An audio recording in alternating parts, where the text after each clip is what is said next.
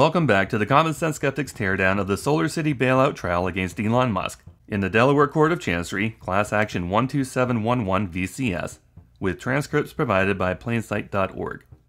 We're picking things up after the lunch break on the first day of testimony where Randall Baron of the plaintiff's legal team still has Elon Musk, the first witness of the proceedings, in the hot seat.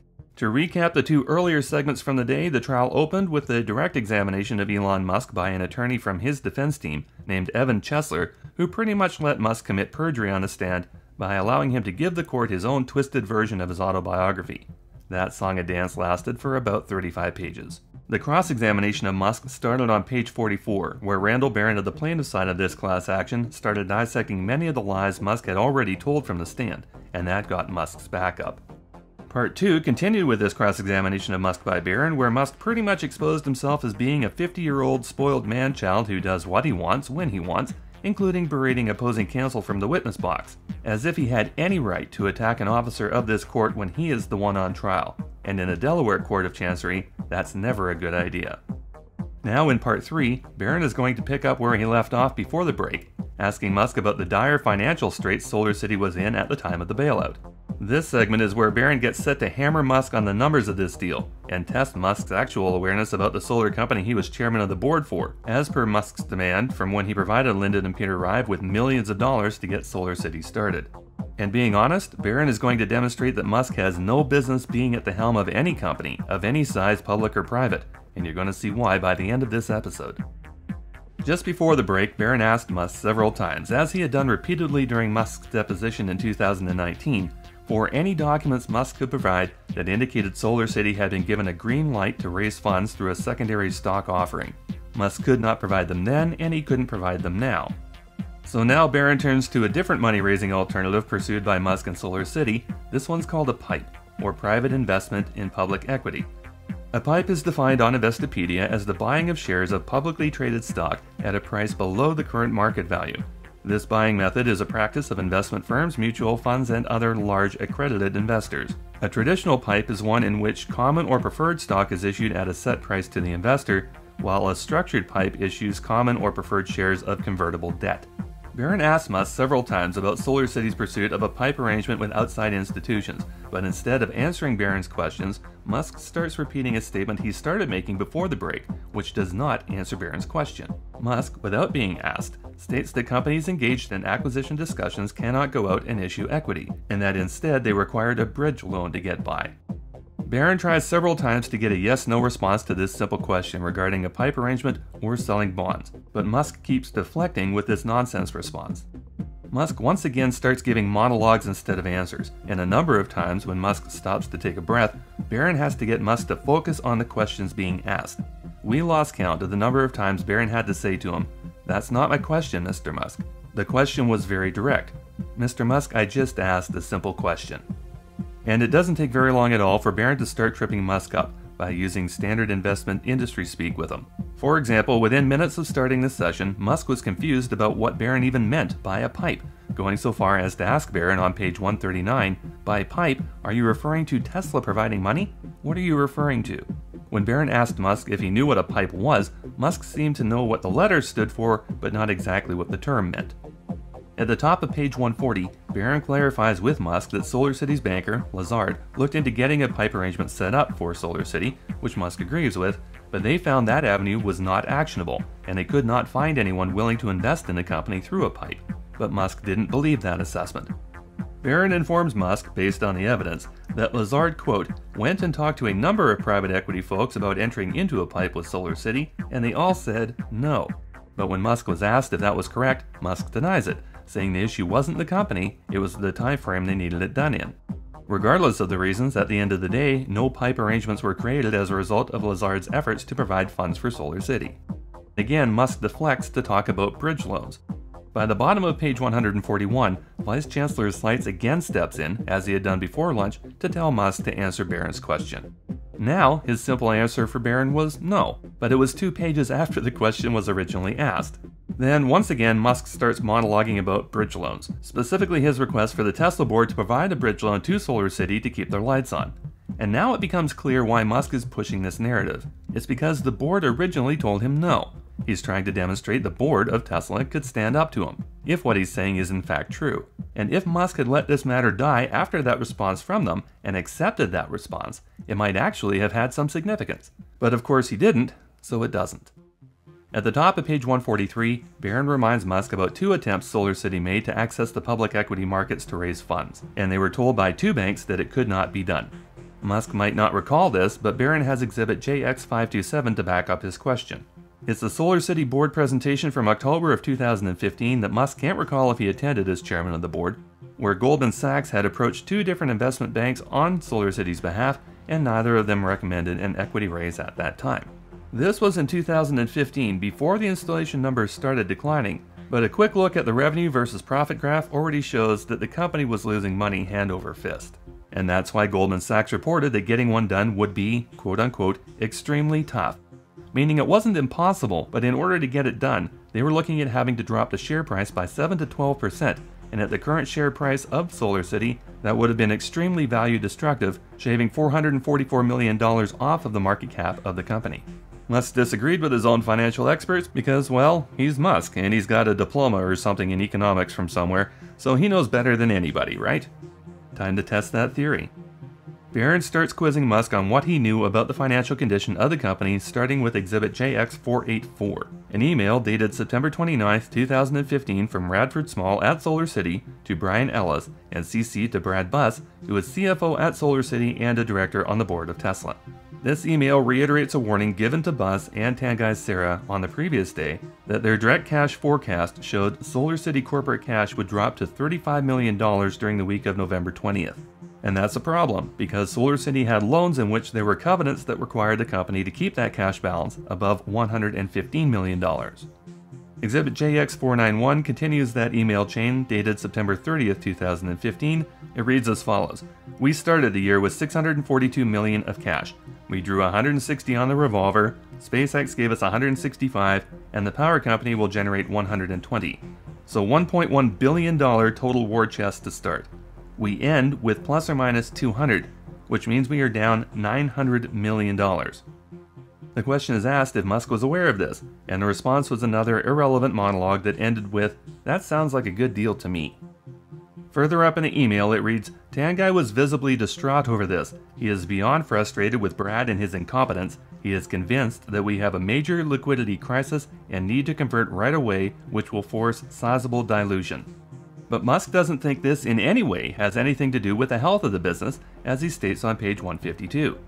Page 153, another email chain marked exhibit JX503, including Peter Rive, the CTO, Lyndon Rive, the CEO, Tanguy Serra, and Brad Buss, which was going to institute weekly cash meetings to monitor this situation.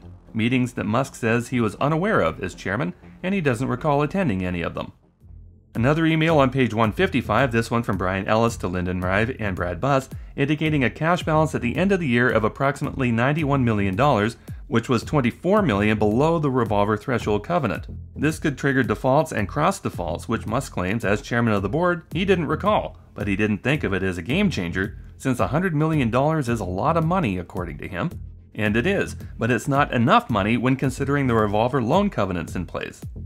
Musk goes so far as to tell Baron just because creditors can take action doesn't mean they will, which means Musk was counting on his creditors to not live up to their own contracts that protect those people whose money they had handed over to Musk. Exhibit JX738, minutes from the board of directors meeting for SolarCity dated February 2nd, 2016, which Musk doesn't know if he attended. Again. At this meeting, the company was forecasting negative cash flow for the entire year of 2016, conservatively expecting the company to lose another $200 million that they already did not have in reserve. Musk says several times he expected this because the company was in a quote-unquote high growth mode. This is information he did not bother to pass along to Robin Denholm, that the SolarCity board was forecasting losing $250 million in the next 12 months. And as for Musk's claim the company was in a strong growth mode, there is absolutely no chart to back up that belief. Same exhibit on page 12, Baron shows Musk some charts that we don't have, which were predictions of the company's liquidity by month for 2016, which was going to be below thresholds for May, August, and September especially, where the company was again in danger of triggering defaults and other cross defaults on other recourse loans. And again, Musk was counting on the creditors protecting him instead of their investors by not requiring immediate repayment for failing to live up to the conditions of their deal. Page 162, Exhibit JX759, it's an updated chart from Brian Ellis, produced specifically for Musk because he was attending the next cash planning meeting, which Musk already said he couldn't recall attending. Exhibit JX777 confirms Musk was at that meeting, whose sole purpose was to discuss the fact that there were legitimate concerns about cash planning and potentially breaching covenants. This was more information that never made it to the shareholders through public disclosure. This meeting covered topics beyond the need to raise money. It also covered inventory management, capex spending, and pushing out vendor payments to keep their numbers as high as possible on paper. Generally speaking, as soon as you start putting off paying your vendor and contractor bills, it's only a matter of time before everyone comes calling. Musk's response to this was still stuck in the loop where the company was growing quickly and needed to raise money to keep the growth going. But Lyndon Rive is already on the record through his deposition that pushing out vendor payments because they couldn't pay their bills was a huge concern. And at this point, Musk so much as calls his cousin a liar about this on page 165. Baron asks Musk directly if this was inaccurate testimony from Rive, and Musk replies, "I suppose it would be." Exhibit JX816 starts off a new line of questioning, this one focused specifically on the sales department's inability to make sufficient sales to meet guidance on megawatts deployed, specifically the passage referring to being concerned the quality of our opportunities will deteriorate. It's a fancy way of identifying a declining interest in their products, a fourth paragraph reading, performance marketing has missed their forecast, and the answer is demand is way down, which is consistent with the graph labeled PDX1, which looks something like this. Sales were on the decline moving into early 2016 and continued to sink because demand was way down, which was about to create additional problems because hundreds of millions of dollars worth of solar bonds sold in 2015 were now coming due. And the biggest holder of those bonds was SpaceX. Unable to get a pipe deal done, Musk and the Rive brothers created $124 million in bonds to raise the money they needed for SolarCity, then buying the lion's share of those bonds between them. So this was, in effect, a bridge loan that officers of the company were providing to keep the lights on, while guaranteeing themselves a 6.5% annual rate of return on bonds redeemable after the bailout was supposed to take place at a time when the prime rate was only 3.5%. In order to buy these bonds, Musk had to take out personal lines of credit using Tesla shares as collateral on the $65 million worth of solar bonds he bought. The Rive brothers each bought another $17.5 million each, so between the three men, they bought $100 million of the $124 million worth of bonds on offer. And SpaceX would also be a major factor in these bonds, acquiring a total of $255 million worth of these bonds over several offerings, the first of which were now coming due. At the top of page 168, Baron brings up the fact that SpaceX, another company with Musk at the helm, held millions of dollars worth of SolarCity bonds that were coming due in early 2016. These were bought a year prior, $90 million worth in March of 2015 and $75 million more in June of 2015, shortly after SpaceX received a boatload of money from NASA to produce Crew Dragon. However, SolarCity was in no position to pay these bonds out. They had no money, and they would have needed to take out more debt to pay out that debt. So Musk, without asking the board at SpaceX for approval on this measure, rolled those bonds over for another term, charging SolarCity an even higher rate of return. Not paying out these bonds prevented breaching the covenants on loans that required SolarCity to keep their cash reserves at a particular level, and it made SpaceX the single largest holder of SolarCity bonds. These bonds, as Baron notes, were sold as solar bonds, but they had nothing to do with solar energy. Here's the ad they ran, selling the bonds as if they were going to be paid out of pure sunshine. And start getting paid by the sun. These were subordinate corporate debt, nothing more.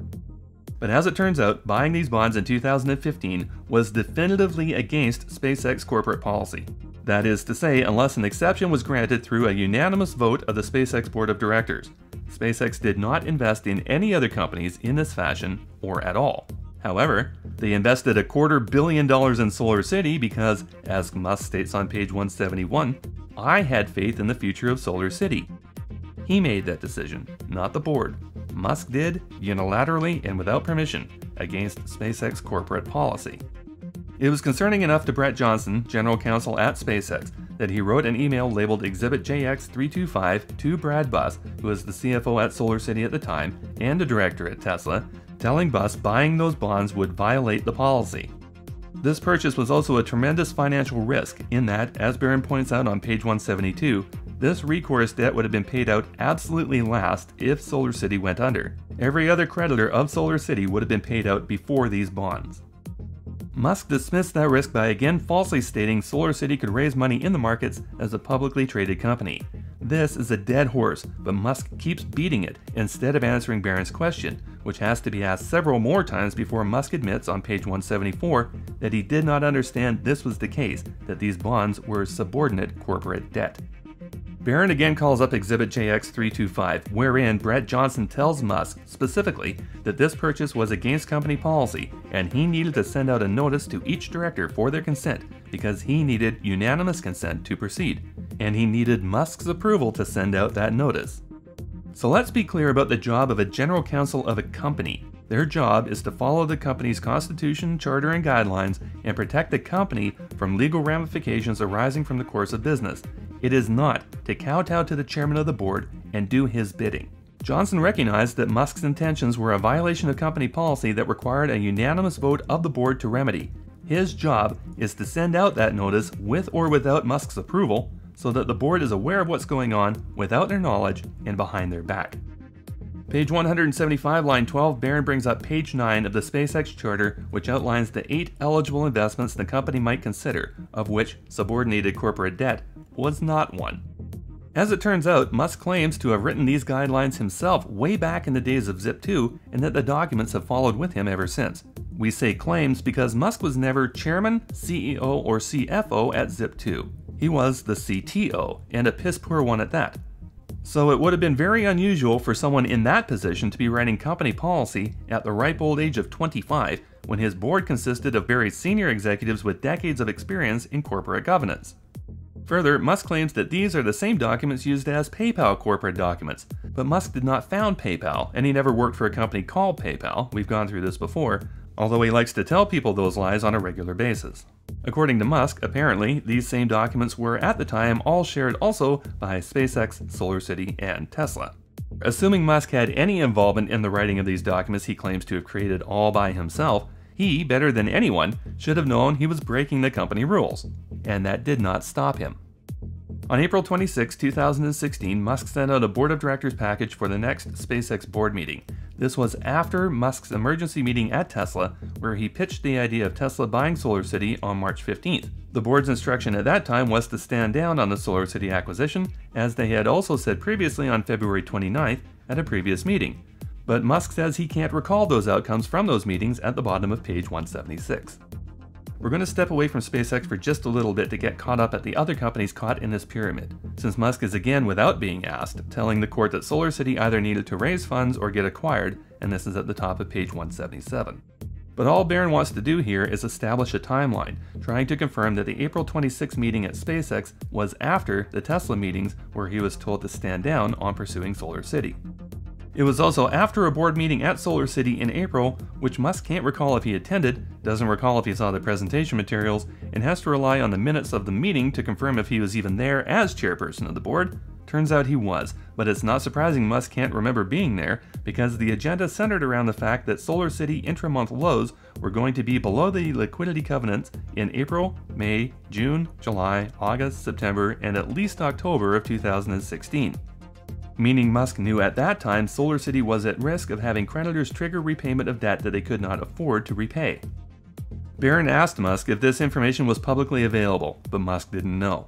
Baron asked Musk if Robin Denholm, who was supposedly in charge of negotiating the deal on Tesla's behalf, was made aware of this information. She was not. Baron asked Musk if he ever told her directly, and Musk deflected the question 5 times without confirming he had told Denholm about these financial issues at SolarCity, so Baron confirms it for him on page 181. In the same meeting minutes, starting on page 22, the discussion turns to the sales side of SolarCity, and how sales are declining enough that the previous guidance of 1,250 megawatts for the year will have to be reduced by 28% to 900 megawatts. From the Investopedia definition of guidance, guidance is a company's own best estimates to shareholders of its upcoming earnings. And the fourth point here, companies pair their guidance reports with disclosure statements, maintaining that their projections are by no means guaranteed in order to shield themselves from potential lawsuits. So not only was SolarCity already flailing financially, they were expecting to lose 28% of their expected sales volume through to the end of the year. This meeting was in April of 2016. Baron brings up the graph showing the steady decline of SolarCity installations through 2016, and it turned out that even the 28% drop was not deep enough. Actual numbers for fiscal 2016 were only 846 megawatts, a 32% drop. When asked by Baron if that guidance had been made public knowledge, Musk again didn't know. And again, he didn't know if Robin Denholm knew this information going into acquisition negotiations. On page 184, Musk finally tells the court he did not share this information with her regarding this change in guidance. In fact, in May 2016, when SolarCity announced its revised guidance to the shareholders, the company lied outright, saying the drop was only going to be between 1,000 and 1,100 megawatts instead of down to the estimated 900, which turned out to be only 846. Next up is Exhibit 1143, an email dated June 2, 2016, indicating that SolarCity, quote, concerns of cash management are so great that they are now looking at ways to hold back accounts payable in order to slide somewhere above that liquidity covenant, end quote. There's even a Plan A and a Plan B. Plan A is to not pay their contracts $13 million that they owe them. Plan B is to pay some of their debts but only keep $2 million above the debt covenant. Both options here screw over the contractors relying on the company to pay their bills so they can feed their families. Baron asks Musk if Lyndon Rive, the CEO of the company, had told Musk, the chairman of the board, that the company was withholding accounts payable to save their own ass. And Musk couldn't recall that conversation. He didn't know if that information was made available to the shareholders and the general public. And Denholm didn't know SolarCity was withholding accounts payable because he never told her that either. And on top of all of this, another round of solar bonds were coming due in June, of which SpaceX held $75 million worth. So Musk, again without approval from the SpaceX board, rolled those bonds over at a higher rate of interest against corporate policy because Musk believed it was a good investment, despite knowing the financial troubles the company was in, a company he had already pitched to Tesla at least twice in February and again in March to have taken over. Exhibit JX1387 is called up, an email dated June 30th, 2016 from Tangai Sarah. Sarah was appointed COO of SolarCity in 2013 and was promoted to president of the company in November of 2015, right before the sales started falling off the cliff. Apparently, the experience he brought from Vivint Solar as CEO was not going to be enough to save SolarCity. The quote in the email from Sarah on page 191 reads, "Sales is presently broke. Every report is drenched in a sea of red. It all starts with opportunity creation, and guess the trend." And Musk, the visionary genius chairperson, the face of SolarCity at every photo op, claims to know nothing about this, and he's not even sure how a sales department can be broke.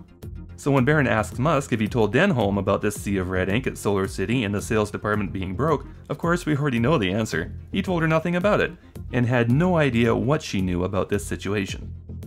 Now we're moving into July of 2016. Tesla has now made an offer for SolarCity. SolarCity set up a special committee headed by Nancy Fund at SolarCity, who, as we noted before, was partners with Ira Ehrenpreis, who was a director on the board at Tesla, and they hired Lazard as an advisor to the deal. According to Exhibit JX1452, Lazard didn't start learning about the liquidity problem at SolarCity until July of 2016, and they quickly issued an update that indicated SolarCity was going to be below the liquidity covenant straight through until at least the end of October. And in response, Musk states 3 more times without being asked that SolarCity needed to raise money or get acquired, before Baron confirms Musk never told the board of Tesla any of this crucial information. Exhibit JX1453 is the recorded minutes of a special committee meeting of July 9, 2016, wherein Mr. Meir of Lazard informed the committee that SolarCity was close to breaching liquidity covenants and would have very little margin of error until October. Sarah agreed with that assessment. Again, Musk repeats the nonsense about raising funds or getting acquired when asked if he told the board at Tesla anything about this analysis. Now it's the SolarCity Board of Directors meeting of July 21st that Musk didn't bother attending. Minutes are Exhibit JX1632. Mr. Meir advised the committee to, quote, consider the value of Tesla's proposal not just in terms of a premium to the current trading price of the company's shares, if any, but also in the terms of offering a solution to avoid the downside liquidity scenario, end quote. This is Lazard telling the board they're screwed, and they need to take the deal, and Mr. Belichick of Lazard noted they should move on this promptly, as noted on the top of page 197. When questioned about this, Musk's response was the same as before, his pre-recorded loop. SolarCity needed to raise money or get acquired. Baron questions whether or not Musk disagreed with Lazard's advice to take the deal to save their behinds, and of course, Musk disagrees with it, because he's living in La La Land where he still thinks SolarCity can raise money as a publicly traded company whenever it wants to. So to bring Musk back down to earth, Baron calls up Exhibit JX1719, a presentation of the special committee from July 29th. They had made an effort to shop SolarCity to any other interested party, and there was not one single party interested except of course for Tesla. SolarCity had no other buyers if this deal fell through, and unsurprisingly, Musk was unaware of this. On the very next page was a list of parties who were approached by the committee as potential PIPE investors. Absolutely no one was interested. So every time Musk stated in this segment of testimony that SolarCity could raise funds at will, he was lying to Baron, lying to the court, and apparently he was lying to himself. And still, Musk at this time tells the court that SolarCity as a publicly traded company could raise this money in the equity market anytime they wanted to, despite having absolutely no one else back him up on that claim and no one giving the company the green light for such an offering. So now, Musk is going to throw Lyndon Rive, his own cousin, into oncoming traffic by suggesting Lyndon told him the reason everybody passed on the PIPE offer was because of the time frame they needed it done in, not because the company was an obvious financial disaster. Lyndon will have to cover Musk's ass when it's his turn on the stand, except we already know from Lyndon's deposition that he personally told Musk way back in 2015 they needed $300 million to keep the lights on. Then at the bottom of page 200, Baron accidentally tests Musk's knowledge of the financial world and its terminology by asking Musk if he understood SolarCity was on the brink of a liquidity event, something they've been talking about for this entire segment. Musk says, on the brink of needing to raise money? Yes. Baron corrects him on the definition in this context. On the brink of a liquidity event where debt covenants are going to be breached, triggering defaults and cross defaults, creating a very serious financial problem for the company. To which Musk replies, I think you are misunderstanding. A liquidity event is a fundraising. No, it's bloody well not, and judging from the transcript, that answer left Baron a little gobsmacked. It's too bad Slights gave the 2-minute warning for the next break right then, which made Baron pivot in his questioning. Baron brings up Exhibit JX3171, an internal email from a vendor with the header Urgent, Still No Payment on a bill for $373,000 that SolarCity wasn't paying. As Baron states, SolarCity had a market cap of over $2 billion, which looks like this as a number, and was withholding payment from one of their own vendors for $373,000, which looks like this as a number. This company Musk had complete faith in, who saw no financial instability whatsoever, who invested $250 million of NASA's money into it through SpaceX, could not make good on paying their vendor an amount equal to 0.01865% of their market cap. And according to Musk, this was all part of the company's general cash plan to delay payments to preserve cash, officially screwing over the little guys to keep their own heads above water on paper. And that's a great spot for Baron to halt questioning before the afternoon 3 p.m. recess. But before we join them on break, we want to recap Musk's performance during this segment, because this really shows his ineptitude defending his position on the stand. He was like a puppet with a pull string, and we're going to show you the truth of it. We're going to show you how often Musk repeated the same line by showing you the phrase, and then flashing up the page and line number from each time he used it during this episode's segment of testimony. The number of times he didn't know if he was at important key meetings while he was chairman of that particular company. The number of times he told the court that SolarCity could access the equity markets anytime they wanted to, despite having no evidence from banking or finance experts backing up that claim. The number of times he didn't recall conversations with key executives about various financial shortfalls at SolarCity. The number of times he didn't know if he received agendas or minutes of those meetings, or was present for presentations when he was chairperson of that company, or was unaware of the contents of particular documents. The number of times he didn't know what he told Robin Denholm or what she knew about the financial health of the company. The number of times he didn't know what information was being made available to the public or to his shareholders. The number of times he didn't recall financial advisors telling him that the company couldn't find any takers on providing a PIPE arrangement. The number of times he didn't recall the company being in breach of debt covenants facing potential liquidity issues. The number of times he told Baron SolarCity had to raise funds or get acquired. And on top of this, the number of times he mentions a company's inability to raise funds while undergoing acquisition negotiations with further reference to bridge loans. In other words, Musk did an amazing job at proving exactly how inept he is as chairman of a board. Any board, never mind one of a multi-billion-dollar corporation. Remember at the top of the episode we were going to demonstrate how Musk should not be allowed anywhere near any company of any size, public or private? Here comes that assessment. On SpriggsHR.com, they've got a concise page about what it takes to be chairperson of the company, and unsurprisingly, the ability to buy and demand the seat is not on their list. Here's what is.